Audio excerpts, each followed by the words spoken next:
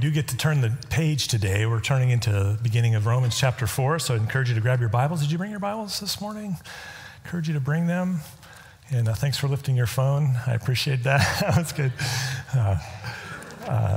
In the book that Paul wrote, this letter to the church in Rome, he lays it out for us. In fact, we've already been through those 3 miserable chapters, as Pastor Marcus describes them, so accurately describing the bad news of the good news found in chapters 1, 2, into chapter 3. And then we get to the good news of the good news, where although no one is righteous, no one deserves anything from God, all there is this, this righteous justice against ungodliness that's deserved.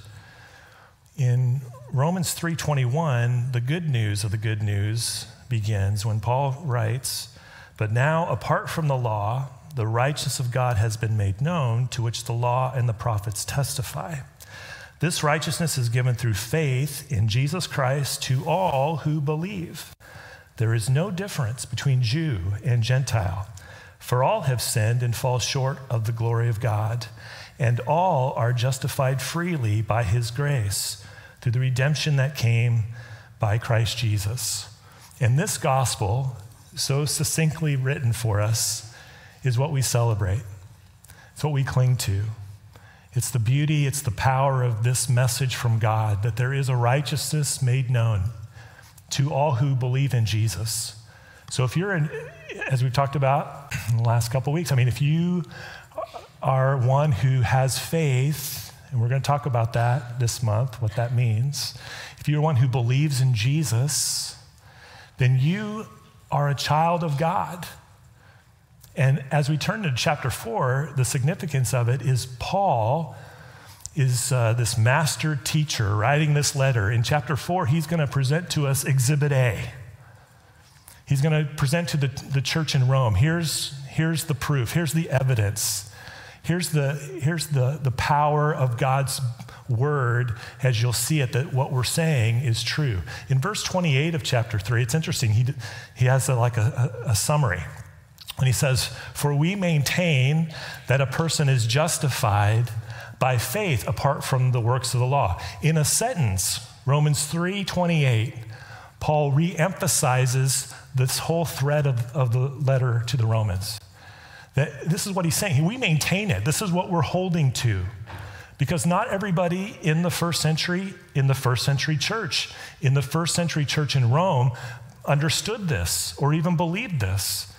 But Paul is writing to say, this is the gospel. This is the power of God. We maintain that a person is justified by faith apart from the works of the law. He's reiterating what he said in verse 22, 23. And so we see the power of the gospel. And this letter that Paul wrote to Romans, this foundation that has been so thoroughly laid, is going to be important for us as we go through the rest of the letter, because in chapters 5, 6, 7, 8, all of these truths that are going to come and what it looks like to be a follower of Jesus in this world, it's all based on this premise, that there is a righteousness that's been made known from God, and it's not according to your ability to follow the works of Old Testament law. It actually comes to you, it's given to you by faith in Jesus. Throughout church history, it's been a little while since I've done this. Anyone else love church history? Because I appreciate you study church history, and it is amazing the impact, the significance that this letter that Paul wrote to the church in Rome has had on the church. In your New Testament, you have, as the flow of it, of course, we have the Gospels, Matthew, Mark, Luke, and John. And then you have the book of Acts. The Gospels are the life and teaching of Jesus. The book of Acts is the historical record of the beginning of the church of Jesus. And then you have the beginning of the letters. And the first letter is Matthew, Mark, Luke, John, Acts, Romans. Romans is listed right after Acts. Why is that? It's not, as we'll see today, it's not because it was the first letter written. The New Testament is not arranged for us in a chronological way. It's the first letter written because it has had in church history, continues to have the most significance.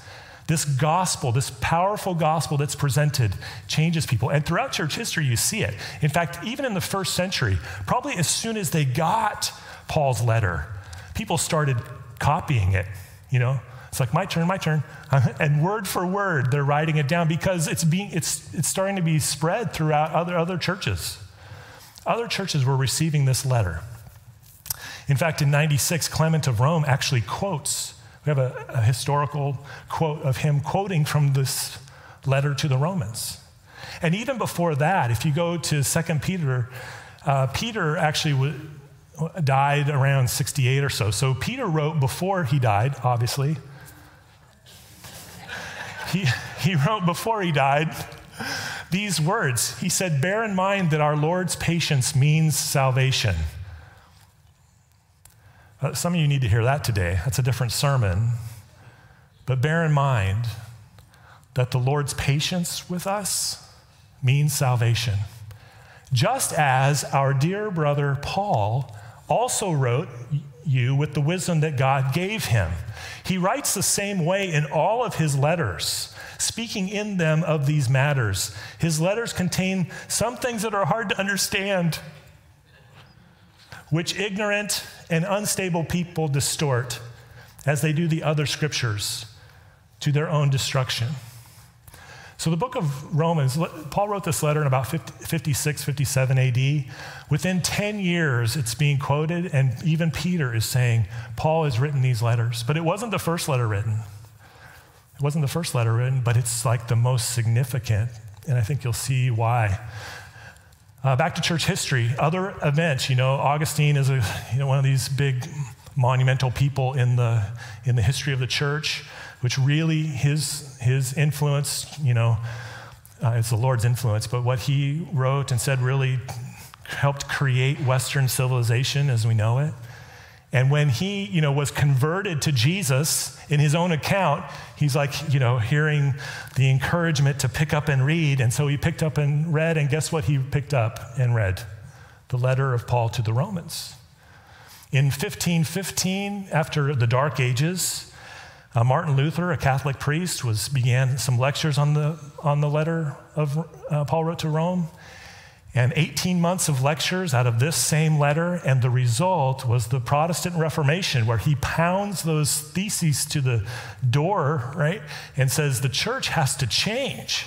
And the cry was the very words of Romans that said, saved by grace through faith.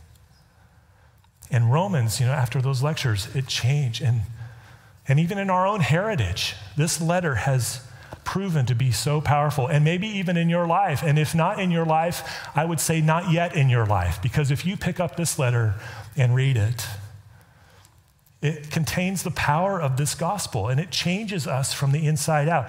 God's good news, his thoughts, his love inserted into our minds as we read this letter.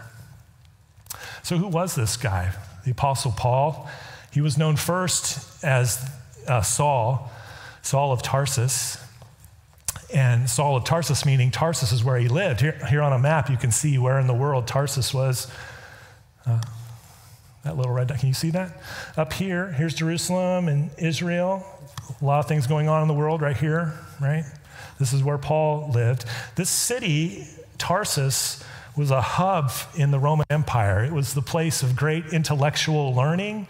It was also the capital of the region, that district, which included Syria. In fact, you see Syria, it was like a large thing, and this was the capital. This is where Paul was born and raised.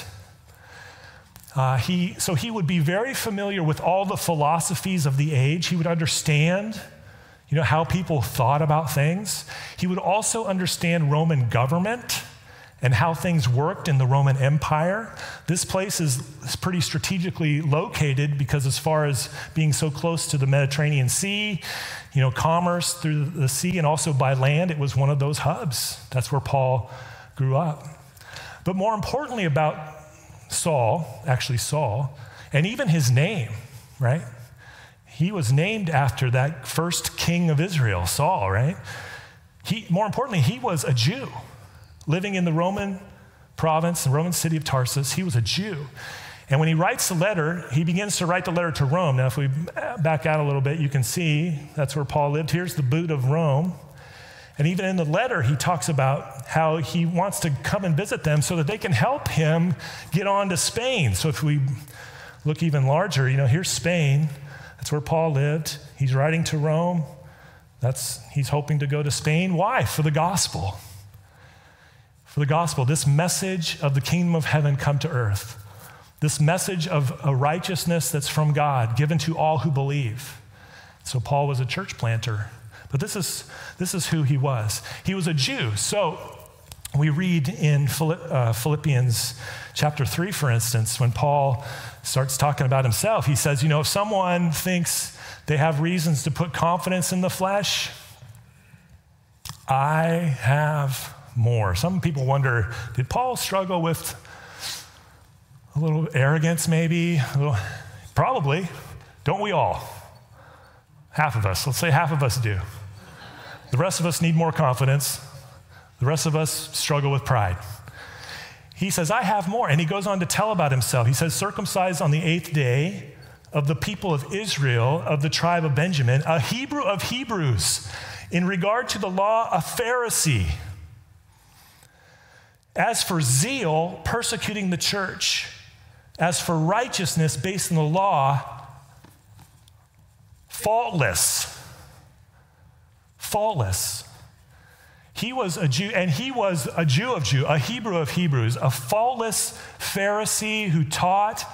And so when we're introduced to this man, Saul of Tarsus, in the book of Acts, if you want to turn there with me, we're going to read a little bit. In Acts chapter 8, we see Saul. Actually, if we go a couple verses into chapter 7 is when this deacon Stephen is proclaiming the truth about Jesus. And of course, people, they end up stoning him because of this. And it says, while they were stoning him, verse 59, Stephen prayed, Lord Jesus, receive my spirit. Then he fell on his knees, cried out, Lord, do not hold this sin against them. When he had said this, he fell asleep, he died. And Saul approved of their killing him.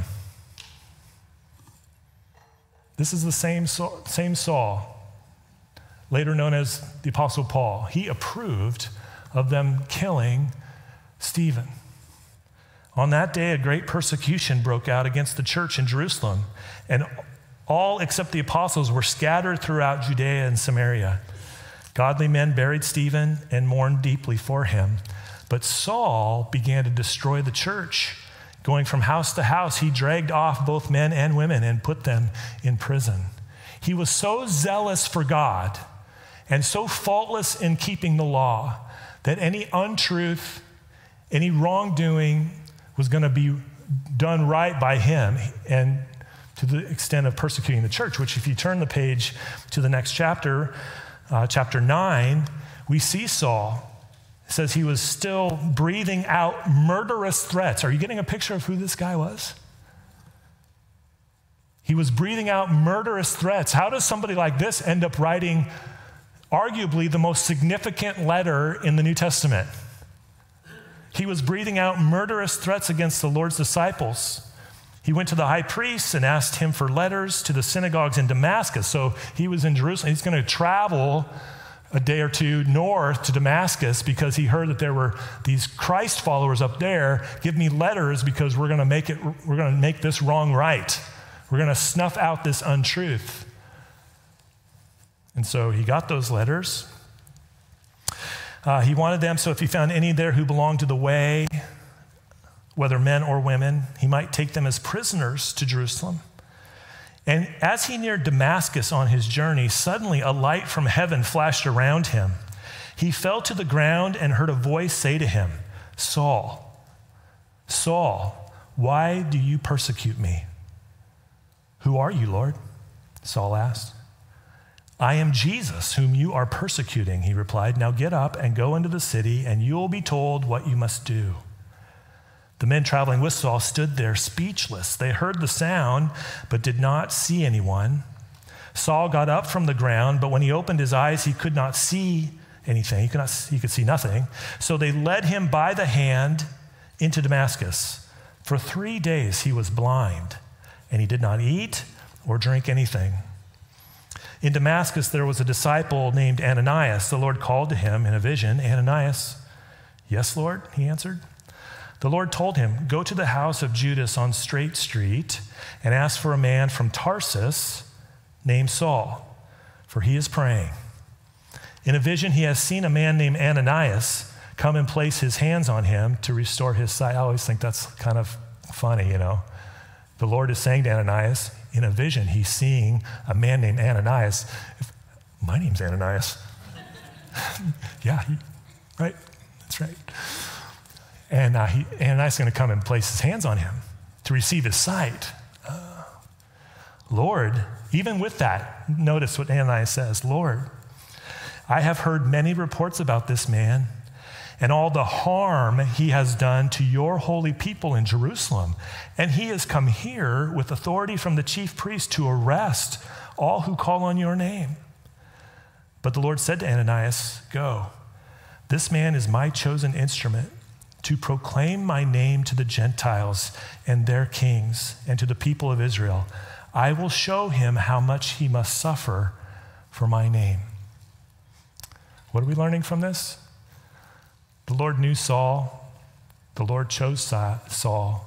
He will be my chosen instrument to proclaim to the Gentiles the name of Jesus. And he will suffer. And if you've ever read through Acts, you see that both of these things are true. We see the suffering of Saul of Tarsus. We also see his proclaiming the name of Jesus throughout the known world. So Ananias goes. Ananias, verse 17, went to the house and entered it. Placing his hands on Saul, he said, "Brother Saul, the Lord Jesus, who appeared to you on the road as you were coming here, has sent me so that you may see again and be filled with the Holy Spirit."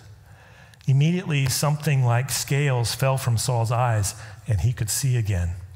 He got up and was baptized, and after taking some food, he regained his strength. This is God's chosen people. The Lord chose Saul of Tarsus to be his chosen instrument, and part of what he was doing was choosing him to write what ends up being like half of the New Testament. Paul writes these letters to these churches among the Gentiles that he helps plant, and then he writes, some of them he hadn't been a part of, but like Rome, he hadn't been there yet, but he'd heard of their faith, and he writes them this letter to encourage them and to present to them the true gospel of Jesus in all of its strength and all of its power. Jesus chose Saul for this. Some say, you know, as you read through the book of Acts, you see, of course, Judas, killed himself. He betrayed Jesus. And imagine the remorse. And the disciples, while they were waiting, said, "What should we do?" Well, we can't have 11 disciples. Let's pick somebody. They cast lots as humans do, right? We find creative ways to do things. So they threw some dice and they say, "Hey, all right, Matthias, you're the guy. You're the 12th apostle." All the while, it's thought Jesus had already selected his 12th apostle. He was going to appear to him, which is one of the definitions of an apostle. It's like we need somebody who has actually seen and heard the Lord, Jesus. Well, the road to Damascus is that. Paul encountered the living Christ, and he became this chosen instrument to do what he did. And interestingly, through the book of Acts and church history, we never hear anything about Matthias, if what he did or didn't do. But boy, do we hear about Saul of Tarsus. And he's the one, this one who previously was breathing murderous threats against the Lord's people. He's the one who's going to write this letter to the Romans. But not right away. He didn't write this letter right away. In fact, he wrote Galatians before he wrote Romans. We call Galatians mini Romans because it's shorter, but it has some of the same themes. But it was probably 6, 7, 8 years before he wrote Romans that he wrote Galatians. And while there are the same themes in Romans, it's an entirely different tone. Paul is writing to people that want, we call it, there's these Judaizers, is one title we have for them, who really what they were wanting to do, some stronger than others, was, we want the Gentiles to come to faith in Jesus, but they must become Jews first in order to receive Jesus. And the mark of a Jew, of course, covenantal mark of a Jew was circumcision. So as you can imagine, there were a bunch of Gentiles saying, no, thank you. I'm not interested in that. But no, you have to have this sign of righteousness and become a Jew, because Jews are God's chosen people, in order to receive Jesus, the Messiah, who himself was a Jew. And Paul is saying in Galatians, I wish they would go the whole way and emasculate themselves. It's almost as if Galatians, Paul hears about what's going on. He was known to blow gaskets from time to time, and so he's writing Galatians. You read it, and that's a little bit how it sounds. But then 7 years later, right, he writes Romans. The issue was still an issue in the church, but Romans is his treatise. Romans is his thoughtful, measured, how can I best present this? Because I think that's what happened. We learn in Galatians. We learn in Galatians chapter 1. 1 Corinthians, 2 Corinthians, Galatians, Ephesians. All right, there it is. Notice what we learn about Paul in Galatians.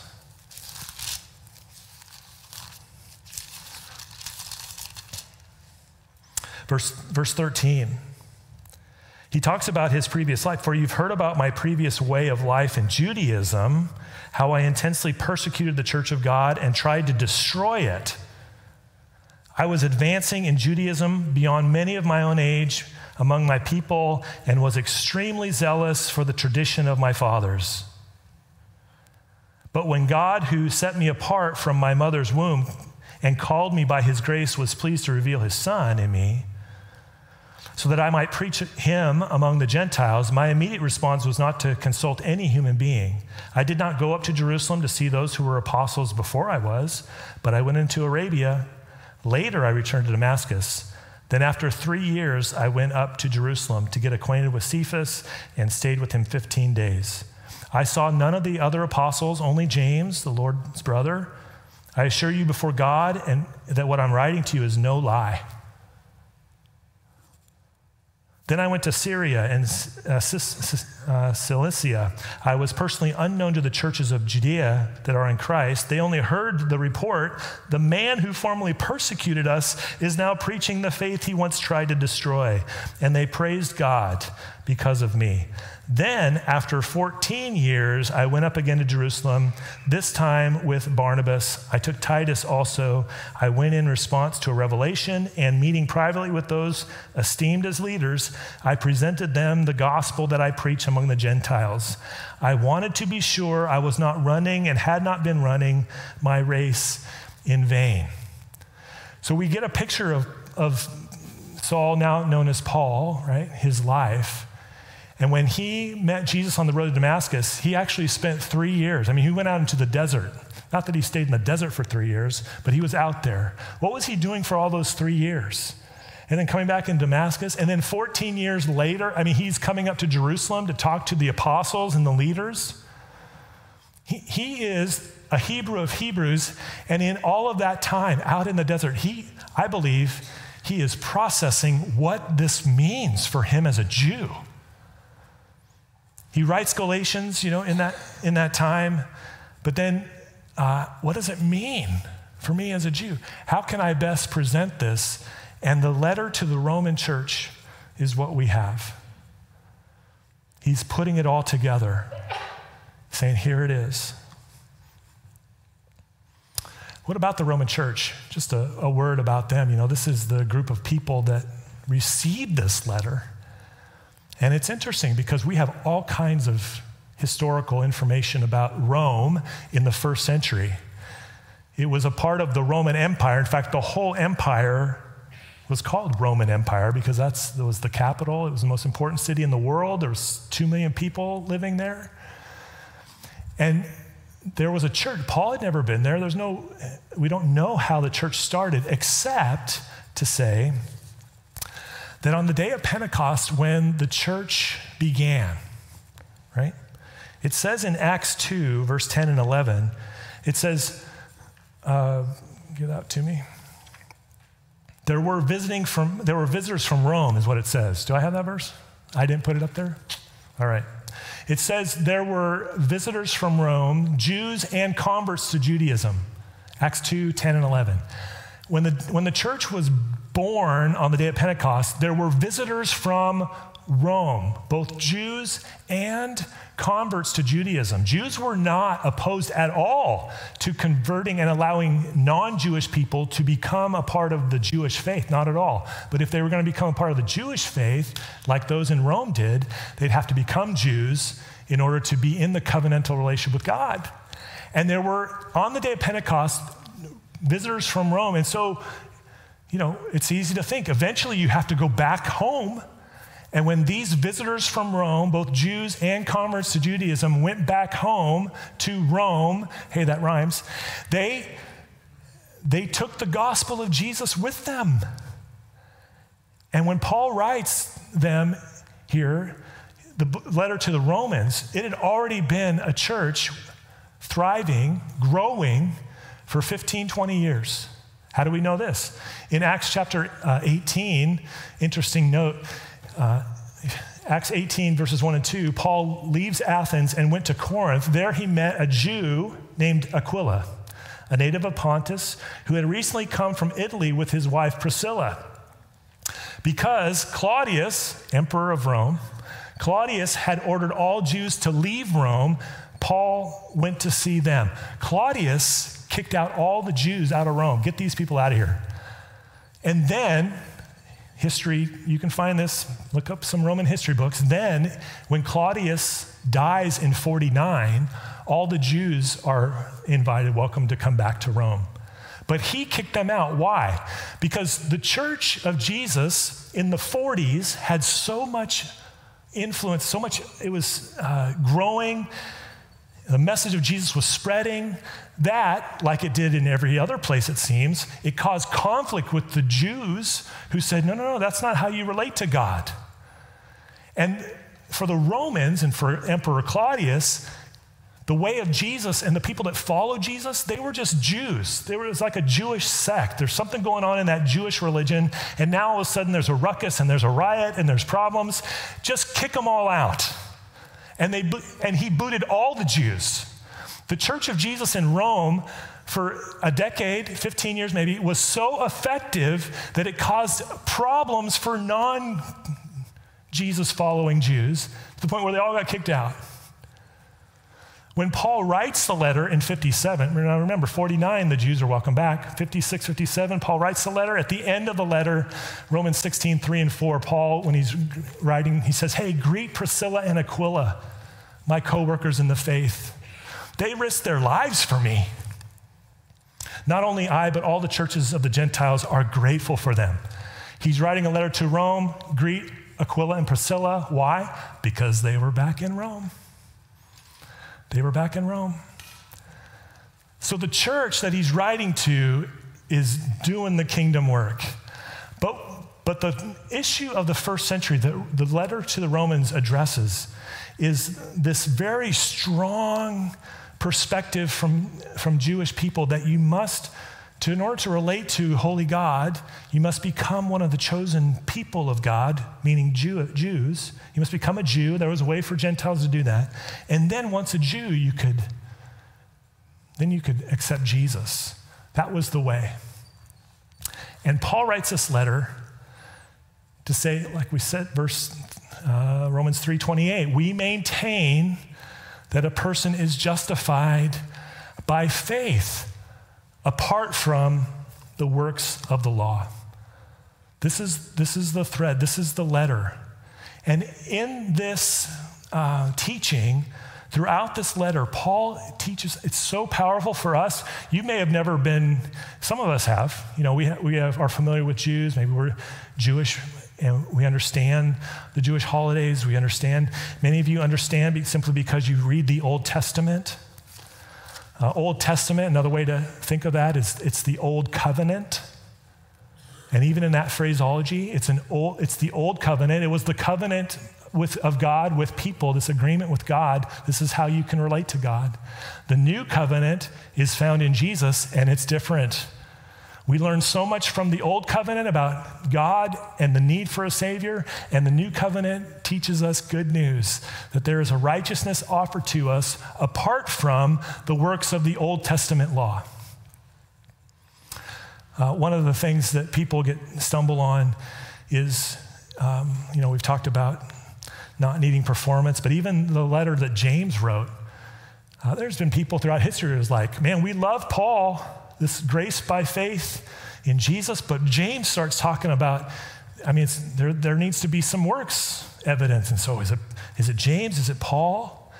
And if you can understand that they're talking about different things here.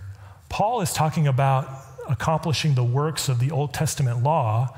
James is saying if you have faith that saves, you're naturally going to have fruit of God's Spirit in your life that's going to result in good works. It's just the fruit of walking with Jesus. And they're talking about two different things. And so, there's a lot of things that get thrown under, well, I'm not saved by works. That's true. You're saved by Jesus. But there are to be evidence of his saving work in your life, right? And that's what James is writing about. So why is this important? Well, Paul is addressing this important issue of, does a person need to become a Jew in order to become a Christ follower? And he maintains that a person is justified by faith apart from the works of the Old Testament law. And Exhibit A, we turn the page into Romans chapter 4. And this is what we're going to be looking at the next couple of weeks. Exhibit A stands for Abraham. A stands for Abraham. And you look at what he says, and now, why did we go a deep dive into who Paul was and what he was doing and where he lived? And why did we talk about the Roman church and the Jews and those converted to Judaism? Because Paul, in his precise and brilliant teaching, is going to use the person found in the Old Testament that's going to resonate potentially the strongest with the Jews and those who've been converted to Judaism. Abraham actually is known as the father of faith, and not just Jewish faith, Christian faith. Muslims even claim this person named Abraham, right? He is this picture. You can read about him starting in Genesis chapter 12, and then Genesis 25 records the death of Abraham. And in that, you see this person who's known as the father of faith. Paul, the brilliant master teacher who has spent all these years processing through what the gospel of Jesus means for his Judaism and for the Gentile world, he takes Abraham and he says, here's Exhibit A. So in verse 1, he writes, what shall we say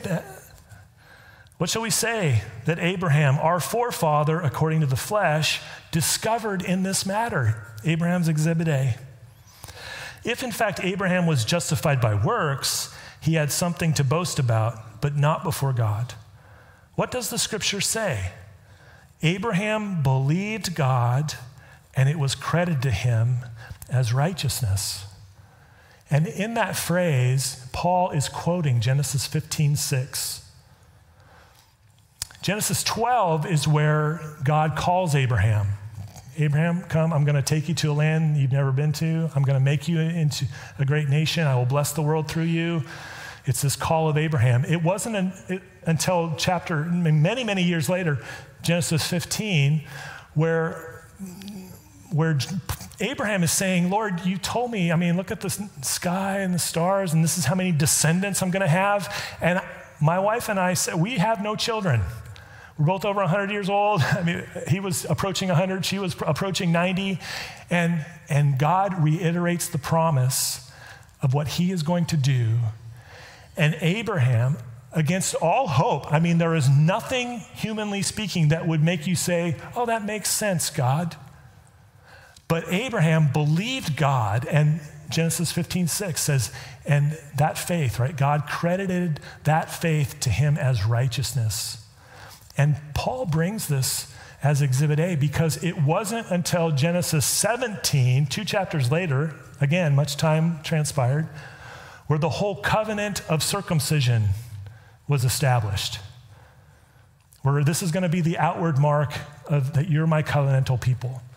And so Paul is saying God credited this to him before he did this work of the law, this work of righteousness. And he explains it, verse 4. Now to the one who works, wages are not credited as a gift, but as an obligation. However, to the one who does not work, but trusts in God, who justifies the ungodly, their faith is credited as righteousness.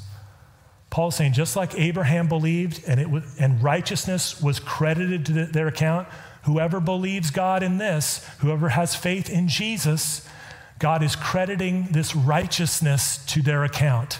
It's not earned. You know, if it was something deserved, if it was like wages, it's not a gift if it's wages. If you work and expect what it's rightful that you get wages for your work. This is not that. This is a gift. And Abraham believed God. That belief, that faith before God had done it was credited to him as righteousness. And the same is true for us. We're going to understand in the next couple of weeks what this kind of faith means, what it means, what it looks like to have faith that is credited as righteousness. I love verse 4 and 5 because faith is going to, as we'll see, is going to be connected to trusting God and trusting in this one, as the scripture says, who justifies the ungodly. I hope you hear this today. Our God is a God who justifies the ungodly. I like the translation wicked. It hits me better. Our God, the one we worship, justifies the wicked people.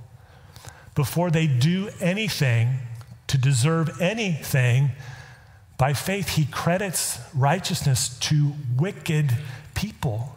They are forgiven. They are raised up. They are established as children of God. This is the grace of God on display. This is what and who we have. So imagine we have a God who justifies wicked people.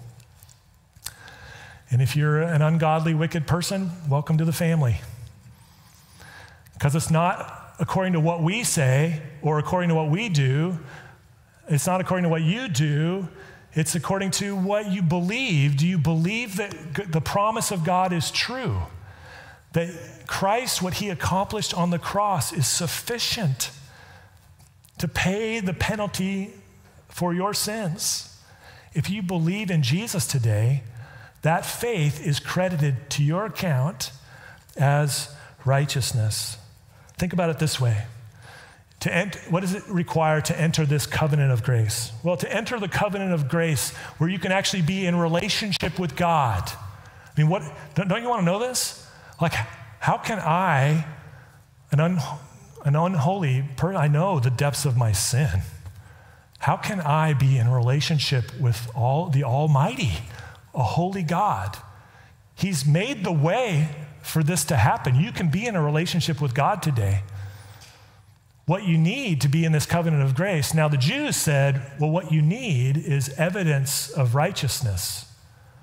You need circumcision, you need some works, you need to keep all the Old Testament law, you need evidence. And Paul's writing to say, nope, it's not evidence of righteousness that you need. The Old Testament law, the Old Testament story panned out that it didn't work. It just pointed out that we are truly wicked people and we need a Savior. So God provides a Savior to be an expression of his grace. And so what we need to enter into this relationship, this covenant relationship with God, what we need is faith. To believe that Jesus is who he said he is, to believe that what he did for us on the cross covers our sins, to believe that we've been adopted into God's family. You are a son or a daughter of the Most High God. Yeah, but I still struggle with temptation and sin. Yes, you do. But faith says you've been credited this righteousness. You are part of God's family. I don't understand how things are going. Right, but you have faith in the one who does understand the beginning, the end, and the middle, right? Your faith is what is credited to you as righteousness, and it's the pathway God has provided for you to be in this relationship with him by his grace. So we're celebrating that. I hope you have your communion, because we're going to sing a couple songs, and then we're going to eat the bread, which represents the body of Christ. We're going to drink the cup this morning, which represents the blood that he shed. We're going to eat and drink and remember that Christ's death for us has the great meaning. And we believe that he is the Savior of the world. And we believe that he is the Savior of us. And we believe that we are a part of his family. Does your heart say amen today?